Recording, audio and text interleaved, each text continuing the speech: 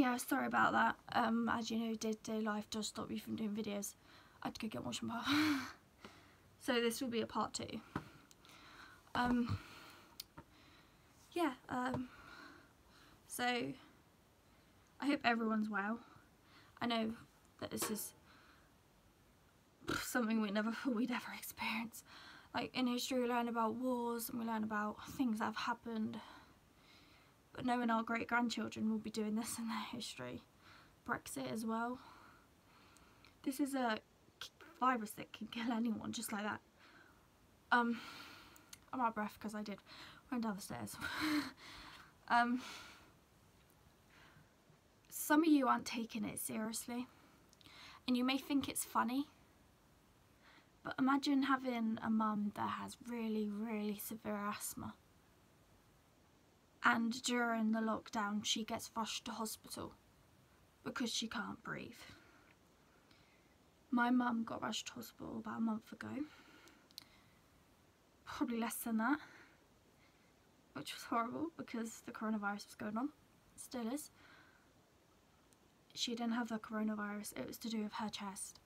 But as people who know me, you know that throughout high school and primary school I always had to stay home to take care of my parents, or I had to babysit my brother and sister because my mum had to be taken to hospital. I had to make sure everyone was okay because my mum does go to hospital a lot because she does have severe asthma.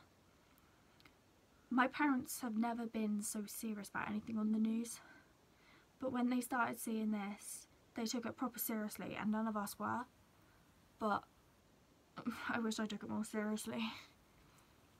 I do work for the coronavirus helpline, but obviously I can't go to work because I'm off for 12 weeks because I need to self-isolate for 12 weeks.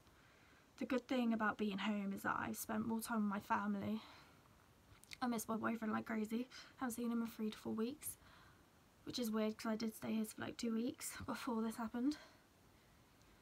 But I had to choose family or my job, and I chose my family because my family mean more to me than anything. Yeah, so as I told you, I do have ADHD, I have mental health issues, I have asthma, so I shouldn't be working anyway. I've changed a lot since high school. I don't sing as much, even though I did sing about a week ago. My boyfriend's like always hearing me saying that I used to sing and all that, and so he wants to hear me, and I thought, no, I can't sing. So I just sang to my Alexa, and I just sang, oh yes, I've got an Alexa, who doesn't? And 2 of my favourite songs to sing is I Wouldn't Mind But He Is We and Back to December by Taylor Swift, and I sang those and he said they're absolutely amazing and said he wants to marry me now, which I thought was so sweet. The best thing about my relationship is I've been through a series, not series of different relationships, but I've been through about 4 serious relationships, and all of them ended me getting hurt. Either they cheated, or they lied to me, or they just decided that I wasn't good enough, or people think because I'm an open person it makes me a bad person. I had an ex that used to tell me that being open means you're weak, and that's why they wouldn't tell me their feelings, because they thought I was weak. That didn't work out. As much as I go on about my relationships, I don't regret any of them.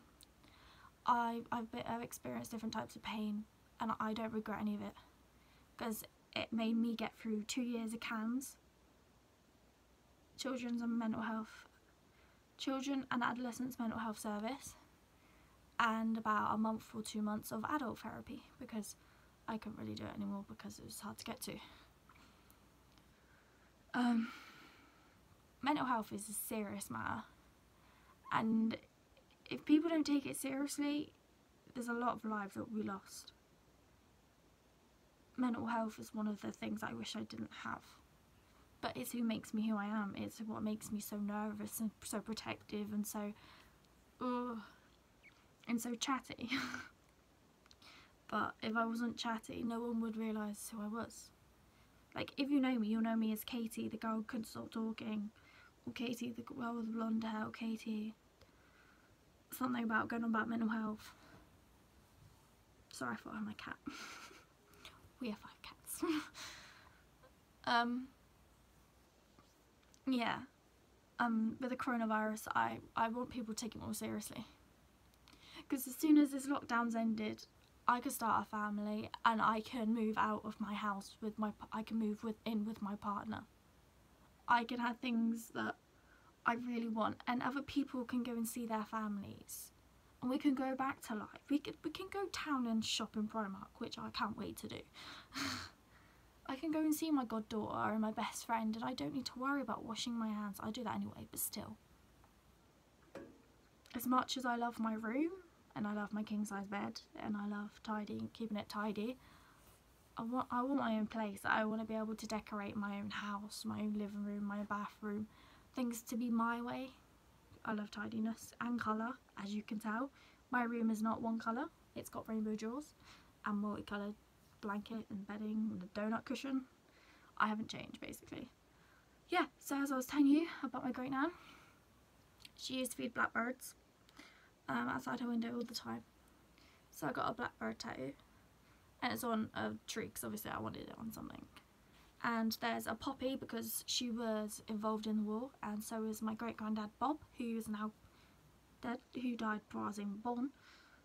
Died when my dad was a boy, he's like 42 now, so it's quite a while ago. And there's a rose because we all had a red rose to drop into her grave. I'm not gonna lie, at funeral it was difficult, especially for my first one, when I nearly fell in with my great nan. Because obviously you got to say a few words and then you got to sprinkle dust on them, the dirt on them. I don't know how religious stuff works. You got to sprinkle the dirt on them and then put a rose in it, and I was scared of heights, so obviously looking down I was shaking because obviously my great nan was in there and it was so small, and I didn't know my great nan was that small. She wasn't that small when I last saw her.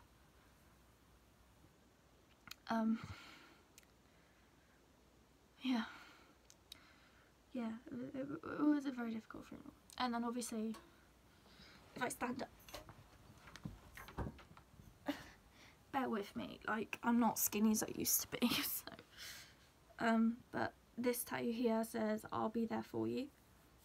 It's obviously the Friends theme song, because I'm obsessed with Friends. I have my own blanket, got my cushion, I've got a candle, basically, I'll go on for ages. I absolutely love Friends, the TV show. My dad makes a joke and says Friends TV show is the only friends I have. I don't. I have a truly best friend called Stephanie, which is that beautiful girl here, and that's my beautiful goddaughter. I have an amazing boyfriend, an amazing family, amazing siblings, an amazing cat, but I don't know where she is right now. I have a lot of amazing things going on. If I find you how beautiful, how gorgeous my goddaughter is right now. She is the cutest thing I've ever seen in my life. I don't know if this is a live photo of her recently. My parents got her a £5 trampoline on second hand. My little Poppy J means so much to me. She is absolutely incredible, and even though I'm not her mum, I still cry my eyes out when she first took her steps. Don't mind me, I look horrific. Don't mind my hair. But my goddaughter means so fucking much to me, and it hurts. It really hurts that I can't see her. It really does. Really does hurt that I can't see her. I miss her like crazy. That's just a picture of me and my boyfriend. I was like ages ago. Not that you need to see all the pictures and that, but yeah, yeah, so my third tattoo is my favourite. It's a unicorn, and I will show you. That's my third tattoo. It's a unicorn, obviously, and you would have guessed it's my favourite. I'll see you on part 3.